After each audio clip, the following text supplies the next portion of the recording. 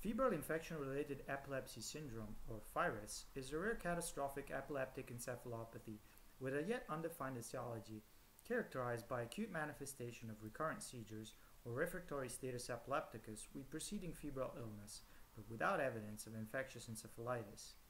It is mostly irreversible, and its sequelae include drug-resistant epilepsy and significant neuropsychological impairment. It is sporadic and extremely rare. It is not associated with specific biomarkers, entailing diagnosis by exclusion. The underlying pathogenic mechanism of FIRIS seems to be a double-hit process, a synergistic effect between an immune response to a febrile illness or to an infection affecting the brain and an intrinsic predisposition towards an autosustaining epileptogenic process. In terms of diagnosis, careful history taking, neurological examination, and basic laboratory testing are necessary to exclude the most common etiologies of status epilepticus. Differential diagnosis with G mutations associated with fever-induced epilepsy, such as SCN1A, PCDH19, or POLG1, should be taken into account. Cerebrospinal fluid testing is usually negative, with moderate to no pleocytosis and absence of markers for viral infections and autoimmunity, as well as antineural antibodies.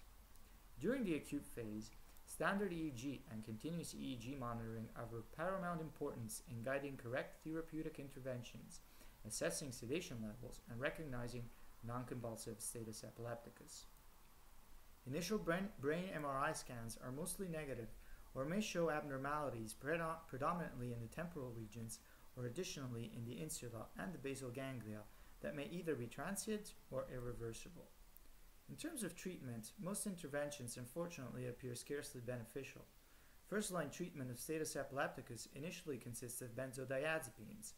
Second-line intervention usually entails the use of anesthetic agents, in particular infusion of midazolam and barbiturates.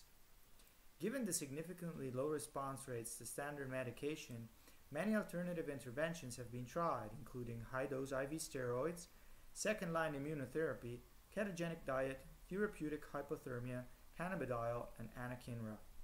Currently, no systematic studies on the treatment of the aftermath of FIRIS exist. I hope you enjoyed this presentation. Thank you for your attention.